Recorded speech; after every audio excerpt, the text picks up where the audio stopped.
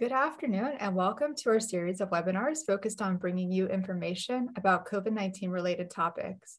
The information in these weekly webinars is geared toward long-term care and skilled nursing facilities, but we encourage everyone who is interested to attend. Today's webinar will be an overview of an upcoming course from Quality Insights on staffing solutions for nursing homes. Everyone has been entered into this meeting on mute, but we will have a discussion at the end of this webinar. So if you have any questions or comments, please submit them to us using either the chat or the Q&A tool in your Zoom menu. We encourage you to join us every Wednesday at 2 p.m. for more webinars in this series. For next week's webinar, we'll be discussing recent federal tag updates relating to opioids and substance use disorder. My name is Kathy Caudell. I'm a communications specialist with Quality Insights. And now I would like to introduce our guest today, Amy Porter. Amy is a resource specialist with Quality Insights. In her work over the past 5 years, she has been engaged in a diverse range of quality improvement initiatives in Pennsylvania, West Virginia, and Delaware.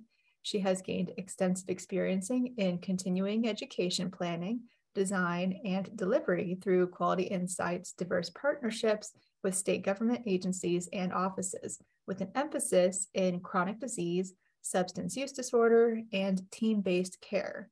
She has been a licensed practical nurse for nearly 20 years and holds a Bachelor of Science degree in Communications Studies. Amy, thank you for joining us today. Thank you so much, Kathy, and thank you everyone for joining us for today's webinar.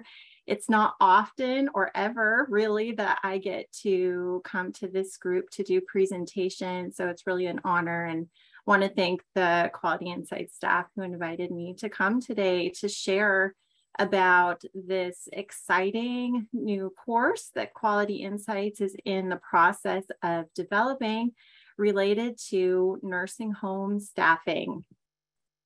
And how about that staffing? We have quite the situation on our hands, don't we? We've all seen and heard about what's going on in the staffing area of healthcare for several years now. And likely you've experienced it yourself. This has been a challenge, not just in the healthcare industry as a whole, but an especially painful experience in many long-term care settings. In fact, just this past summer, there was a survey of published data that came out. This survey was conducted by the American Healthcare Association and the National Center for Assisted Living. And they surveyed 759 nursing home providers. And out of that data, there were several really interesting things highlighted. But one of the things that came out of that study was that 60% of nursing homes were saying they were experiencing the worst staffing situation since the start of 2022. And this study came out in June. And 98% reported that they were experiencing difficulty hiring staff. And of course, we all acknowledge that COVID-19 really did have its impact on staffing and retention. However, we also know that even pre-pandemic, this issue of staffing was going on. And in 2017 to 2018, in that time period, there's data out there that we have linked up here on the slide that healthcare workers were turning over at a median rate of 94% in the nursing home setting and a mean rate of 128%. And just to look a little closer at that data from that 2017 to 2018 time period, this particular graph that we're looking at is looking at staff turnover rates by overall nursing home compare star rating. So I'm starting over on the clear right of our screen where the 5-star area is, and you can see that the turnover rate in that area is around 76%. And then as we travel to the left to the 1-star rating, you can see a significant jump, putting the turnover rate at about 135%. So this was well before the pandemic started. So we sort of have this perfect storm of staffing things going on. And to add to all of that, then starting in 2022, we've had a series of updates from CMS related to staffing. The first little screenshot that we have here was from January, when CMS started posting staffing and turnover rates on Medicare's Care Compare website. Then in July, they incorporated information into the nursing home 5-star quality rating system. And through this, CMS had stated in some of the things that they published that this would hold facilities to a higher standard and hopefully incentivize more robust staffing. And then, and this particular screenshot didn't even make it to the deck because it's so recent, on October 21st, I just saw in my email another CMS statement came through.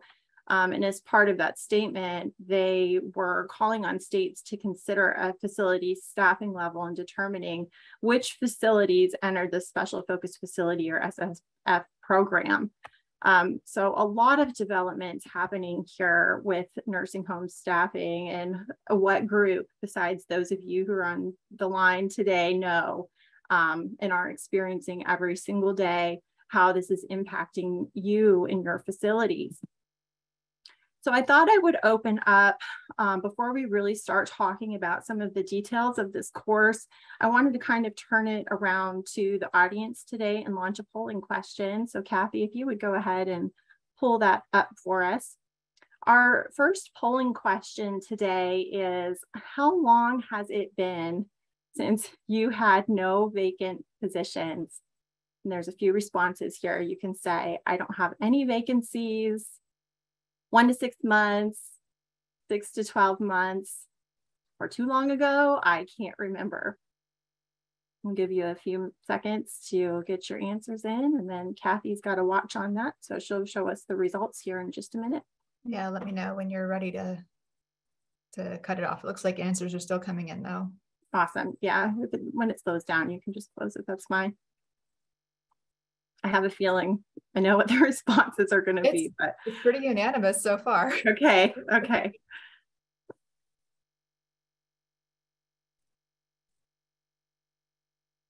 All right, Kathy, I'd say it's okay. Good. Let's give it a look here. Okay, and of course, no surprise, 100% of the responses are to the too long ago, I can't remember. Okay, that one was a pretty basic one. Let's go into our second polling question, Kathy. Let me switch over here. There we go. If you want to go ahead and launch that polling question. This question is, what are common causes of understaffing in your facility? And here we're asking you to pick your top 3. So probably all of these responses may resonate with you in one way or another, but take a look down through budget concerns, staff turnover, overtime pay issues, lack of interest or qualified candidates, an aging workforce, staff burnout, and you're looking for just the top 3. And Kathy, same thing. Once answers start kind of slowing down a little bit, feel free to show us our results here. Okay, yeah, they're still coming in. I'm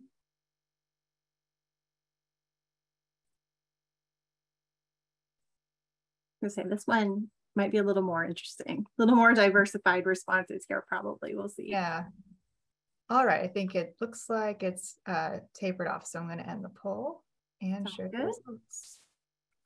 Okay, so let's take a look here. It looks like out of everybody who responded, which was the majority of our participants today, the top 3 coming from the bottom here, we have staff burnout, lack of interest or qualified candidates are a tie, and then staff turnover coming in 3rd. Interestingly enough, nobody responded overtime pay issues. So this is very interesting. All right, we can go ahead and close this out. Thank you everybody for participating in those questions.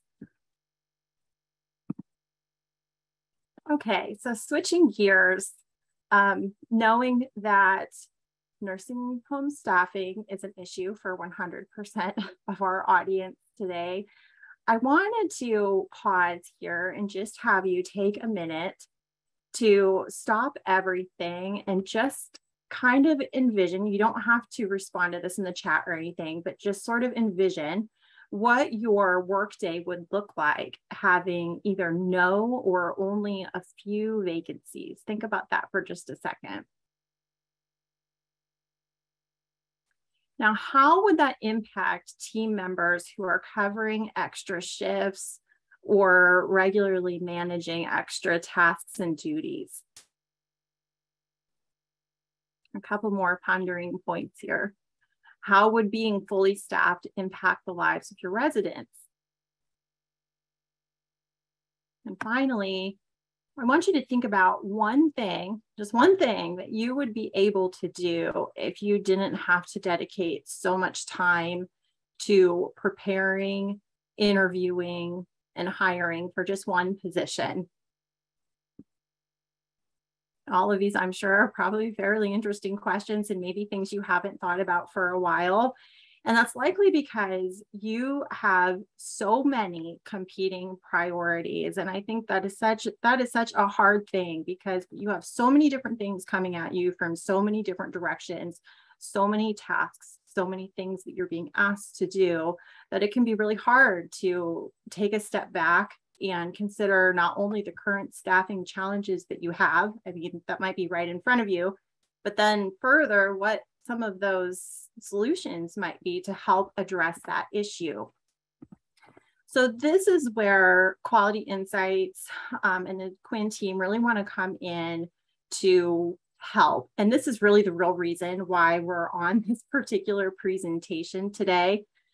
Quality Insights is creating a brand new course series that's called Staffing Solutions for Nursing Homes. Discover how to create a workplace culture staff won't want to leave. We're excited about this course because there are several really unique components to this, even beyond courses that we typically build for other work. And it's designed specifically for nursing home leaders and registered nurses who have come to the point where they really recognize that they're having challenging staffing situations and want to start thinking about some next steps and ways to kind of enhance their current staffing processes and workflows.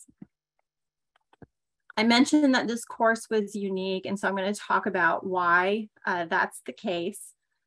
First of all, and it's most of the services that we offer here at Quality Insights, this is free, so there's no cost to this course series. And we will be offering both nursing and nursing home administrator continuing education credit available. We are currently working through the process of getting that completed, but it will be upwards of 5 credits that will be available for completing this particular course. It is designed to be a 90-day online program, an optional program. And 90 days doesn't mean that we would ask you to log in every day for 90 days to do work. We would never ask that. But what it does mean is that over the course of 90 days, you're going to have the space to work through some of these course components, not only to take the course yourself, but also take some practical next steps to enhance your current processes, maybe plug in some of the staff to the different activities that you're thinking about doing, really give you some space to be able to do that. Beyond just having to squeeze in a course for an hour and then go on about your business. Along with the courses, we are building interactive toolkits, and these really will be staff facing. I'm going to talk about these toolkits in another slide that's coming up. So I'll pass on to the next thing here, which is cohort learning. What we mean when we say cohort learning is that when you and other nursing home leaders, RNs register for this particular course, we are going to put you into a small group. And that group will sort of journey together through the course series so that you have an opportunity to not only get to know each other, but if somebody has some best practices that they want to share, or if somebody has a question they want to bounce off somebody else who's doing the same type of work, you'll have that opportunity. And we're building that into the online platform for you to be able to do that, and in a few other areas as well. And finally, awards. We want to make this fun. We want to make it engaging. You all sit through enough webinars and meetings as it is, so we really want to make this as fun as possible. So we're building awards into the online platform, and there'll also be some physical awards and really cool tools that we'll be able to send to your facility as well. Now let's talk about some of the specific components of the course. There we go. First part is a kickoff webinar. So after you register for the course, you'll start getting some updates and information about what will happen next. The first component will be the kickoff webinar. And the purpose of that webinar is really just to introduce you to the other people who are part of your cohort or learning group.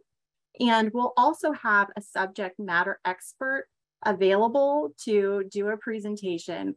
I'm really looking forward to this because this person is extremely knowledgeable in nursing home staffing and has some really creative ways to enhance staffing and recruitment processes. So that person will be joining us. Really looking forward to that.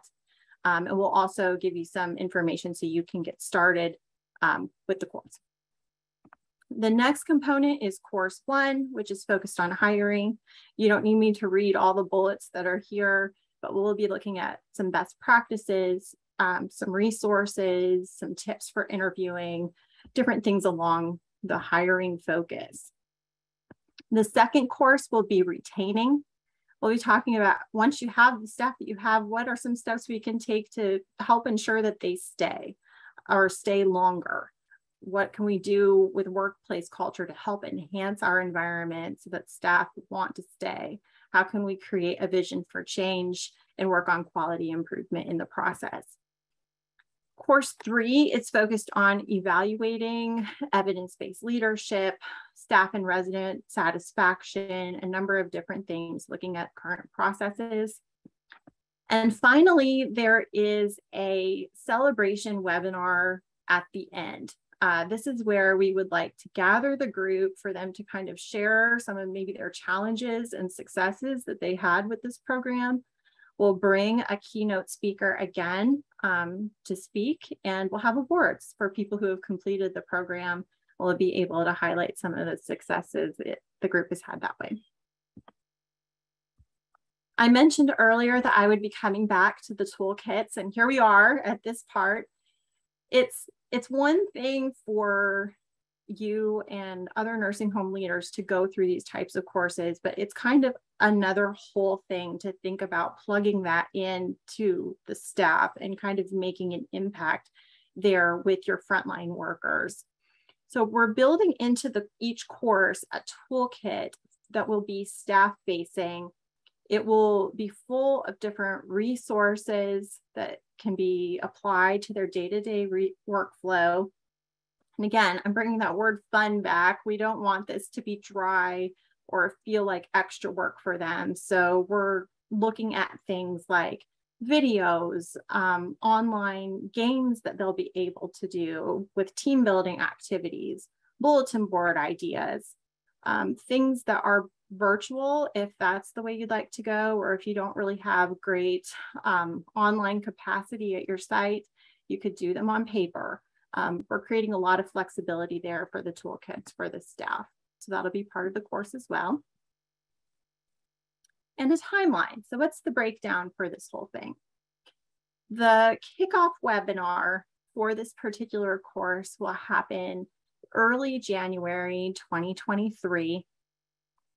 And then we'll release the first course to you February 2023. And then you can see it progresses each month until the celebration webinar, which will be hosted in May. So there's quite a time span here that occurs over the course of the courses. And again, the primary purpose of that is just to create space. So you're not getting information overload. You already have enough on your plate. So this will create some space for you to be able to do the course and think about how you might want to apply some of what you learned. While I was putting this information together today, that old saying kind of kept coming to mind about not being able to see the forest for the trees. And I think it's a great metaphor to describe how easy it can be to lose sight of how nursing home staffing impacts the big picture of your organization with so many competing priorities. And so maybe for you, the emphasis on staffing and thinking about steps to improve some of your processes has had to get shuffled down to the bottom of your priorities because of everything else going on. So the goal of this particular course is really to highlight how this area of staffing and retention is a key driver to your organization's overall success and help you get in tune with some modern, maybe updated processes and workflows that could really help your current environment. So we're inviting you to take this journey with us, hop in the car here that's on the screen and take this journey with us. Let's talk a little bit about how you'll be able to do that. We have a link here up on the screen, and Kathy is going to be sharing this in the chat. If you click on that link, or if you scan the QR code that's on this particular slide, that is going to take you out to the Quality Insights MyQI website. For some of you that may be familiar, maybe you already have an account. So when you go to that link, you could put your login information. Or if you don't have an account yet on MyQI, there is a sign up button right there on the screen. It's pretty big next to the login window. You can create an account. Once you've done that, either logged in or created your account, you will be prompted to answer just a short handful of questions to enroll in the course. And then that's it. Let me go to my next slide here. You should see something like this once you're enrolled. If you already have an account, you might have more here than what you see on the slide. But you will see this Nursing Home Staffing Solutions registration tile here. And that's how you know that you're registered for the course. And then after that, that's it for now. You'll just watch for updates. We'll stay in touch with you about developments on the course. We'll have a specific date for the kickoff webinar and some more specific information for you. But these are the steps to follow to sign up for the course. And my contact information is here. So if you have any questions related to the course, you can always reach out to me. Of course, you all are connected with your awesome Quality Insights team as well on a regular basis. So if you have any questions and would prefer to connect with them, we welcome that by all means. And at this point, I'm going to turn it over to Kathy to do some Q&A for us and some other closing information. Okay, and real quick, Amy, I have here about the three different cohorts. Could you, I don't think we covered that yet. Could you cover that real quick? Absolutely. So if you're in a situation, and I was going to say, I'm going to pull up my chat here too real fast, just so I can take a look. Okay, yes. Most of what I share today is for our very first cohort, which is going to start in January, like I said. If the timing is really bad and you just can't do that time period, we are planning on offering 2 additional groups after the first one. The second cohort will begin in July and run through November 2023. And then there will be one more group that starts January 2024, a year away. So there'll be a few different groups that will run for this particular program. All right, thanks. I put that timeline in the chat. Yes, thank you for doing that. So in a minute, we'll start the Q&A portion of this meeting. If you have any questions or comments that we haven't covered yet, please drop it in either the chat or the Q&A, or use the Q&A tool. Or you can also raise your hand if you would like to be able to audibly speak your question, and I will give you the option to unmute yourself. So there's three ways you can get your questions or comments to us.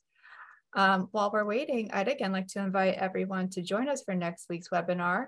We will be discussing recent federal tag updates relating to opioids and substance use disorder. Pam Metter will be rejoining us for that presentation. That will be next Wednesday at 2 p.m. In addition to our webinars, we host office hours twice a week. And these are kind of like live chat rooms where you can stop by and someone from our team is there on the other end of that computer to answer your questions or comments. So if you're interested in attending our office hours, those are every Tuesday at 8 a.m. and every Thursday at 2 p.m. If you would like the links to the office hours or our webinars, we put those in the newsletter that we send out each Friday called the Last Minute Lowdown. And if you would like to receive that newsletter, but don't think you're on the mailing list, you can email me at ccaudil@qualityinsights.org, and I will get you on the list. And I will drop my email in the chat shortly, along with Amy's email. And one more thing before we hop into the Q&A is I wanted to let you know that I will be emailing a recording for today's webinar and the slides and the registration link to everyone who registered for this webinar today. So if you would like any of those links, if you'd like the recording, just keep an eye on your inbox and you will see that later this week at the inbox for the email that you registered with. And let's take a look to see if any questions. Okay, someone did ask about the slides in the presentation. Yes, we'll be posting it on our website too. So I'll be directly emailing it to everybody, but I also post them to our website on our multimedia page. So that's qualityinsights.org/QIN/multimedia. So as soon as those resources are available, I update our website with that information too. Thanks, Kathy. I did think of one more thing I wanted to mention to the group before we're closing out for today. With the cohorts or the small groups that I mentioned in the presentation, we are wanting to indeed keep those to small groups. So space is limited for the cohorts. If you are interested at all in registering for the January one, I would recommend doing that as soon as possible, just to make sure that your spot is reserved. After we get to a certain number, we'll likely cap it and roll into the future cohort. So I just wanted to make a mention of that too. All right, thank you. So we have a question here. It says, this sounds interesting, but I don't have time to do this right now. Will this be available for later? I think we did cover that now. Let's see. For continuing education credit, I would like to get a credit after each course is, oh, sorry, let me read this again. For the continuing education credit, would I get credit after each course is completed, or do I have to complete the entire program to receive the credit? That's a great question. So for each of the webinars I mentioned, and actually, here, let me close out my chat and pull that slide up again. Pull this one. Okay. For each of the webinars that are part of the course, these green ones on the end, they'll each be eligible for their own individual credit, and then there's going to be 1 credit per course. So you don't have to complete the whole thing in order to get some credit. But as I mentioned, we are planning to have upwards of 5 credits available for nursing home administrators and RNs for this course. So if you want all 5, then it would be something you'd want to commit to the entire series for. All right, thank you. And I just put your email and my email in the chat. If anyone needs to copy that down real quick. And like I said, I will be sending an email later this week, and I'll include your email, your information in that email. So everybody should have it on hand. Want to give this about 1 more minute? I think that's it. That's all the questions we have so far. Again, if anybody wants to raise their hand to ask a question, That's another option too.